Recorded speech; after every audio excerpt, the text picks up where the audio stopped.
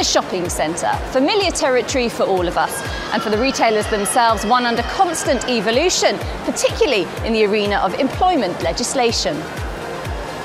One of the biggest changes to employment law this year is the agency workers regulations, which come into force on the 1st of October. The regulations will provide agency workers with basic working and employment conditions that are no less favourable than those of permanent employees. And it's not just retail, health, care homes, hospitality, manufacturing. It's estimated there are 1.3 million agency workers in the UK. Well, I'm joined now by employment law expert Tom Bourne. Tom, how will these new rights compare with those for existing employees? Well, there are two sets of rights really. The first arise on day one of an assignment, and those include equal access to a company's facilities such as staff canteen, creche, transport services, and also the right to know about permanent job vacancies. The more significant set of rights only kick in after 12 weeks in an assignment, and those are things like equal pay, working time, holidays, and so on. Pregnant workers will also get equal rights in respect of health and safety and paid time off for antenatal appointments. We've discussed the regulations in broad terms, but getting into more detail now, Tom. The rights come into effect after 12 weeks. Now, how is that time frame calculated? Well, it's actually relatively complex, but I think it's easiest to get the gist by imagining a stopwatch that ticks from 0 down to 12 when the worker gets their full suite of rights. It's worth remembering as well that these are calendar weeks, not working weeks. So the clock starts ticking on day one of the assignment. There are certain events that will cause the clock to reset. For example, if the worker leaves the company, or if they change assignments to something that's completely different, or indeed if there is a pause of 6 weeks or more, where they, for example, go away to another company and then return in the same role. Other events will simply pause the clock, so annual leave, sickness leave or jury service will pause the clock and it'll carry on ticking when they return. In other cases, such as pregnancy, childbirth and parental leave, the clock will actually keep ticking as before and keep going down towards 12. It's been reported that 1 in 6 companies plan to sack their temps after 11 weeks in order to avoid paying them the same rate as their permanent employees.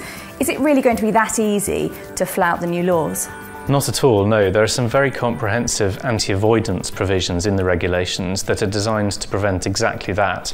Essentially, if it looks like an assignment is structured to get around the regulations, a worker could take a claim to the Employment Tribunal.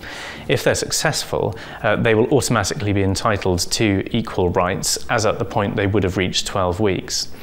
Now, there may be some situations in which an employer will need to move workers around jobs, but they need to be very careful how they justify that, particularly as there's a fine of up to £5,000 for breach of the provisions. Now, the government reckons that the annual cost of this new law is going to be £1.5 billion. So how will employers look to lessen the impact? Well, I think the first point to make is that those employers who don't currently use large numbers of agency staff or who pay them the same or similar to permanent staff are unlikely to be greatly impacted by the regulations anyway. But for those employers who are, there are a number of options really. The first is that they could consider setting up their own bank of temporary staff, and that would fall outside the regulations. They could outsource work currently done by agency workers. They could use 0-hours contracts or increase the availability of overtime to existing staff.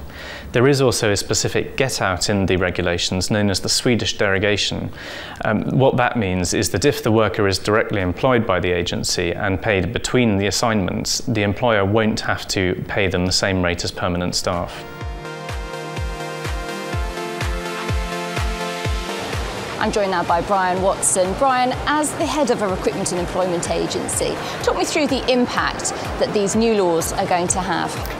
I think that it's going to mean that we're going to have to work very closely with our clients to ensure that we legally implement all of the AWR and that we choose the right way of implementing it to match our clients. It will mean that we have to monitor the agency workers so that at the end of the 12-week period that there is parity. From the employer's point of view, they now have to look at all their costs in order that they continue to employ people profitably, and also that will then impact on the consumer at the end of the day because they might have to pass some of the costs on to them. So that's the agency perspective, Tom. How do you think employers are likely to react? Well, I've spoken to a number of employers and they all seem to be adopting a slightly different approach depending on their business needs. Some, for example, are taking a much less risk-based approach, such as adopting the Swedish derogation. Others are perhaps taking a slightly riskier attitude and seeing if they can structure the assignments to avoid the regulations. So what should employers be doing now? But I think the first thing they need to do is take a really good look at their permanent terms and conditions of employment, as well as their reliance on agency workers, just so they can get a feel for the impact the regulations are likely to have. Secondly, I think they need to be talking to the agencies that supply them to get a feel for what the agencies are thinking, how they're likely to plan around this. I think they should also look at their terms of supply with the agencies to make sure that any liability arising out of breach of the regulations will be sensibly apportioned. I think really the message from us is that as long as employers plan sensibly and really think through it, there shouldn't be too much negative impact. So with these key changes coming along, all employers will have to plan carefully, and agencies too will have to be aware and implement changes to the way they work. This is not a good time to bring in a new law that will increase costs for employers, but employers will still be able to have a flexible workforce as long as they're prepared.